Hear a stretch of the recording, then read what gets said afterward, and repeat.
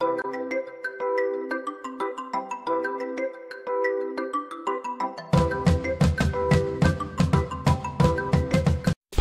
hunter kills monster 17-foot snake in Florida Everglades, sets new record.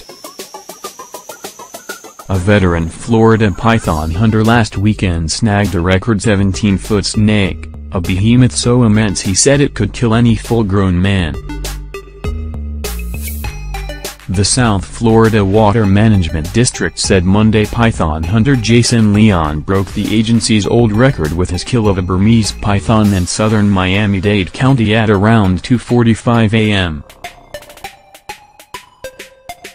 Friday.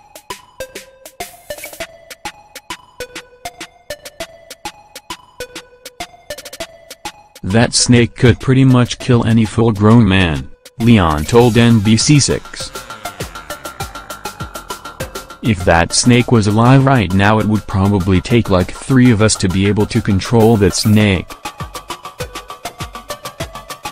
The 17-foot, 1-inch python, weighing 132 pounds, is the longest ever brought in for the agency's python elimination program. Leon also holds the overall state record with an 18-foot 8-inch python he caught in 2013. Leon said in a video posted by the SFWMD he spotted the female snake in submerged water, grabbed her and quickly shot her in the head while holding the snake. There was a smaller male python nearby, but he was not captured, Leon said. "We're going to find a 20-footer tonight," he joked after bringing the snake to the district's field office in Homestead. The catch on Friday toppled the previous record by Dusty Crum, which measured 16 feet, 11 inches, according to WSVN.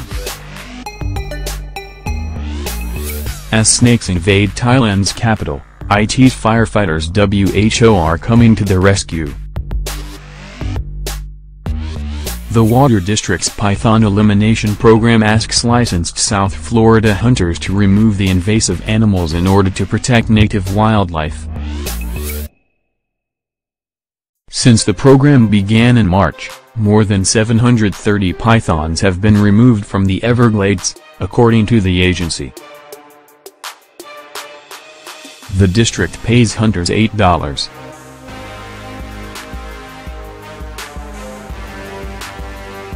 $10 an hour as part of the hunt, plus a bounty for each snake caught, and plans to continue until its $125,000 budget runs out, the Miami Herald reported.